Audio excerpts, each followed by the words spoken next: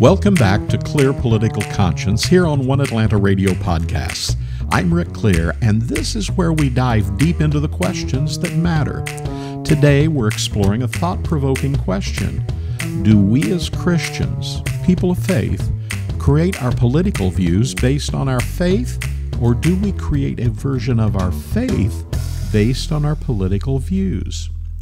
I recently heard one of Atlanta's outstanding pastors, Andy Stanley, give a thought-provoking message about politics and religion.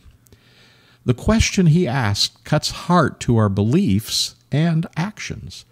For centuries, faith has guided people's morals, decisions, and ultimately their political choices. But in today's polarized climate, the line between faith and politics can sometimes blur. Consider this.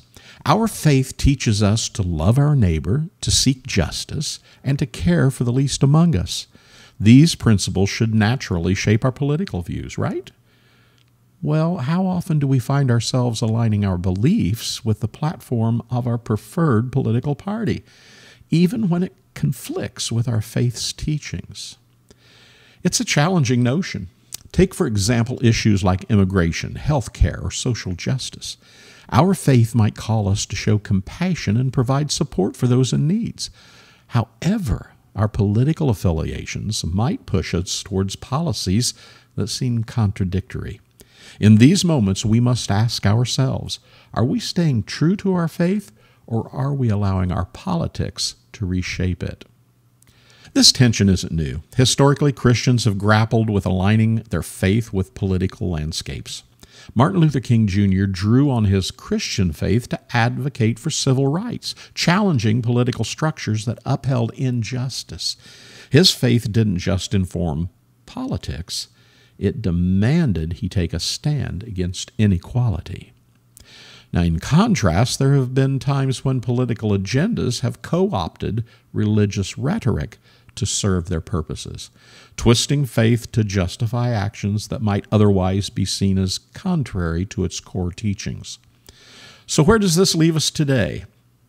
Perhaps the answer lies in self-reflection and humility.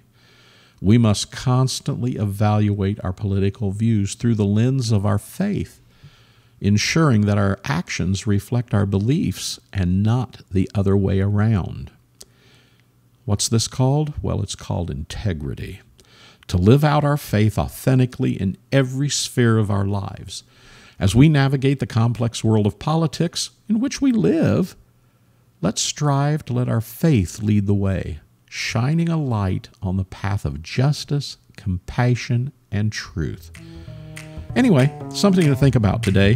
I thank you for joining us here on One Atlanta Radio Podcasts. And remember, the conversation doesn't end here. Reflect on this question in your own life. Are your political views shaped by your faith, or is your faith being reshaped by your politics? Hope you join us for our next episode of Clear Political Conscience. Have a great weekend.